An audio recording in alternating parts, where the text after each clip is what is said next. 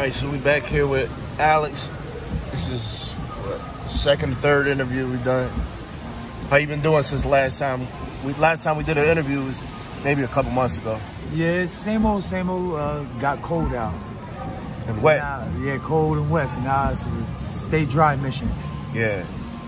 So what do you do a day like today? It's not raining too hard, but it's raining enough to get your clothes wet.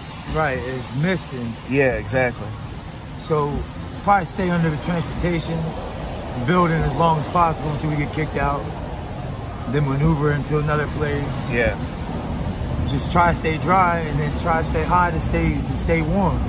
Then the SEPTA police, they'll come and tell you guys to move, yeah. right? Yeah, headaches, SEPTA police, yeah. But not really, they just doing their job. Yeah, absolutely. You know what I'm saying? But absolutely. We gotta stay dry though. They know that too though. And if we keep it clean, they give us breaks. They're but when less they see needles, yeah, of course, baggies, people getting high, then they have no choice but to shut this shit down. And that's a lot more understandable too. Right. You know what I'm saying? Because like you said, they're just doing their job. Yeah, sometimes we get upset at motherfuckers for doing their job. Just like when we live over there, where all them stores is closed down.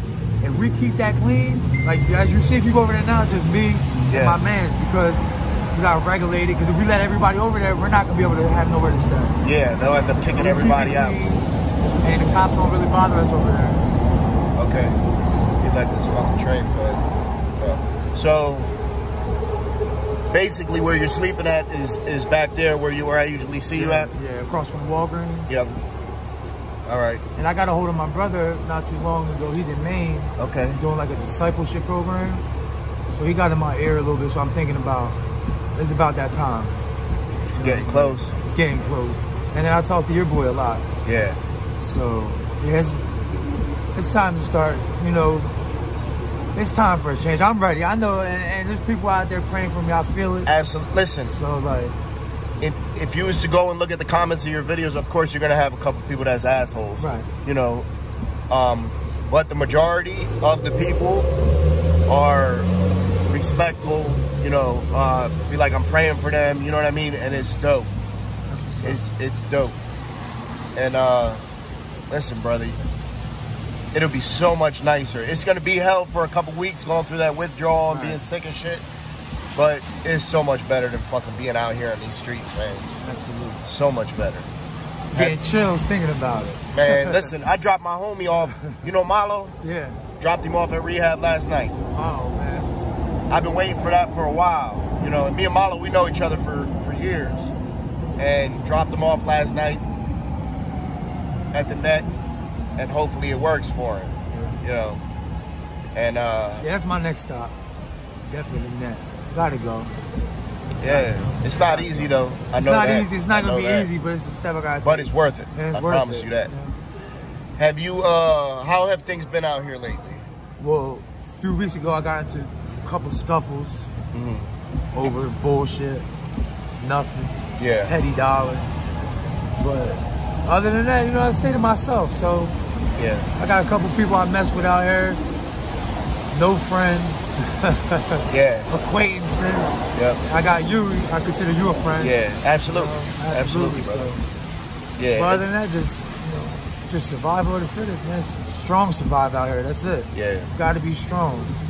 Have you seen a spike in violence or anything out here? Not really. Lately? Violence is the same thing. I seen a spike in new faces. Yeah, a lot of new faces. A lot of new faces. Young, old.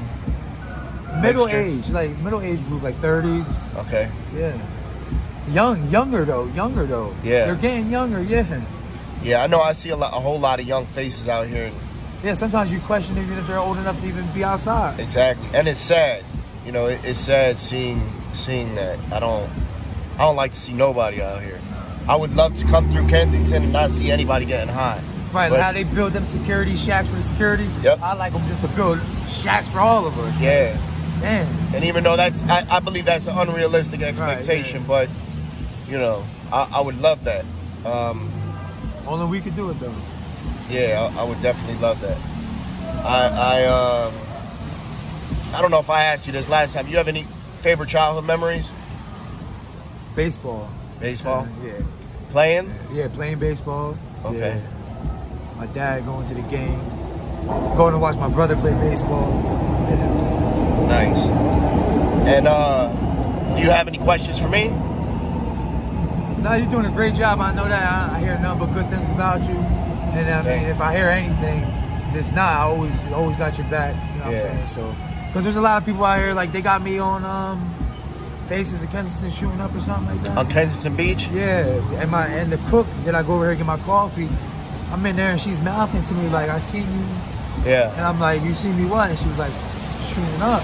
Yeah. And I'm like, and she didn't know how can they do something like that. Yeah. But of course, there's people like that like to see stuff like that. So absolutely. But they were thinking it was you at first. I'm like, nah. Well, that's a lot of times that's what they ask. They be like, yo, are you Kensington Beach? And I'll be like, no. Nah, not at all. That's not me. I don't want to, you know, I'm not into that type of stuff. I got some people for you, right? All right, brother. Got a couple of girls. Got like 5 people. All right. Thank you. Where at? They coming next. Okay. Let me finish up this with him and then. You finishing up this one? Yep. I just seen you drive by. Yeah. I just went and turned around. Yeah. I told you I was coming. I seen you. You know what I mean? All right, brother. Let me finish up with him real quick. Wait, I'm going to tell him we'll order it in here and then. All right. Let me do it. Thank you. There's nothing in there.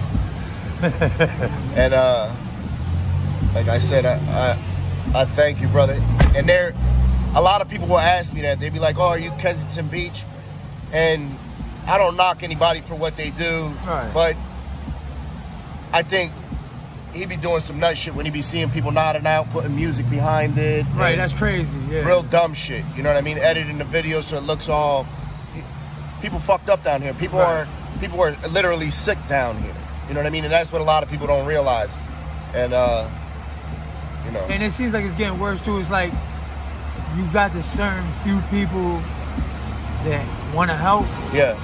But then sometimes I wake up and I feel like half of the people in Kensington probably tell their kids or just fuck the junkies. Listen. You know what I'm saying? It's crazy you say that because I had a conversation when we're young and we walk down the street with our children or parents do that, they be like, you better stay out of trouble or you're going to end up like them. You see that? That's the way you're going to end up. Yeah, they did that when we used to live under the bridge. Exactly. And by doing that, we're sort of programming our children to hate junkies, hate homeless people, hate people that are getting high with addiction. You know what I'm saying? And I say those different names, junkie and homeless and addiction, just that's labels that people put on us. But at the end of the day, we're human just like them. We're just sinning in a different way, you know? And people do that subconsciously. They'll be like, see, you're going to end up like them. You're going to end up like them. And that teaches, when the kids get older, they start hating people like that. You know, and they start looking down. And that's a shame, though, because there's a lot of, you can see it. Oh, motherfucker, I mean, they're like 6, 7 years old, and they're hate. Like, there's hatred. So disrespectful. Very. I mean, my kid, if I don't have any, but if I ever had kids, they'd never be like Listen, that. that's why I bring my children down here and have my children interact with everybody, all different types of. My children interact with people that got plenty of money and people that have absolutely nothing. And I want them to treat everybody the same. To me, that's imperative. Absolutely. It's so important, because if not, the next generation is just going to be worse off than this one. Absolutely. You know, I thank you for your time, brother. Anytime. And I got some stuff in the back if you want some stuff. We grab